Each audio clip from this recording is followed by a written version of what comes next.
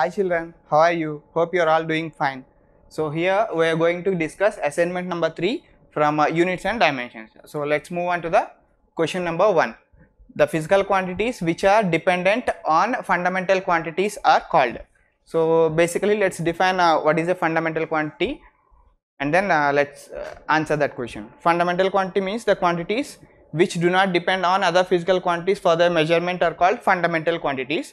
And there are basically 7 fundamental quantities. They are length, mass, time, electric current, temperature, luminous intensity, and amount of substance. And the quantities which depend on other quantities for their measurement are called derived quantities. He is asking that the physical quantities which are dependent on fundamental quantities. So the quantities which are depending on other quantities are called derived quantities. So the answer will be derived quantities, option number 2. And going back to second question, area, volume, density are dash dash means they are either fundamental quantities or fundamental units or derived quantities. See, let's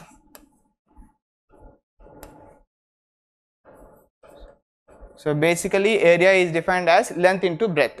So if you see length and breadth, so length and breadth are nothing but fundamental quantities. So area is depending on some other quantities for its measurement. So definitely area will not be a fundamental quantity. And next, volume. Volume is defined as length into breadth into height. So volume also here depending on other quantities for its measurement. So definitely volume is also a derived quantity as like area.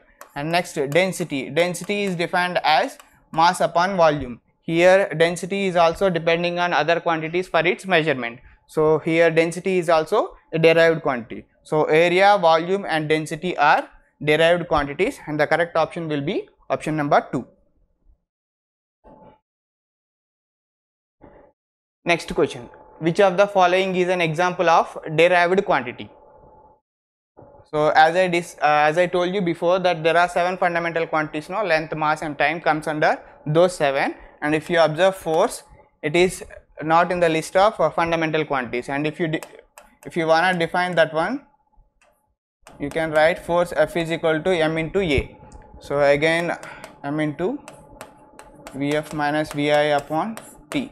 So if you observe force now, it is depending on other physical quantities for its measurement. So definitely force is an example of a derived physical quantity. So the correct option will be option number 1, force. And moving on to the next question, a derived physical quantity can depend on how many physical quantities? A derived physical quantity can depend on how many physical quantities? If you observe question number 2, their area is depending on L into B, 2 quantities. So definitely it is not option number 1. And next one, volume is depending upon 3 physical quantities, length into breadth into height. So it may be 1 or it may be 2 or it may be 3. So any physical quantity can depend upon how many number of physical quantities, means it can be 1 or 2 or 3, it may be any number. So any number of fundamental physical quantities is the correct answer, and it is option number 3. Next one, if speed is equal to distance upon time, then speed is derived from. So speed is defined as distance upon time. So distance is nothing but length, and time is, here I think it's given directly, time. So speed is depending upon length and time. So the correct option will be 4, length and time. Next, 6th question, force is derived from. So force, if you write the formula of force, F is equal to m into A, and that is m into V upon T. Here I have to write change in velocity, but I am writing here.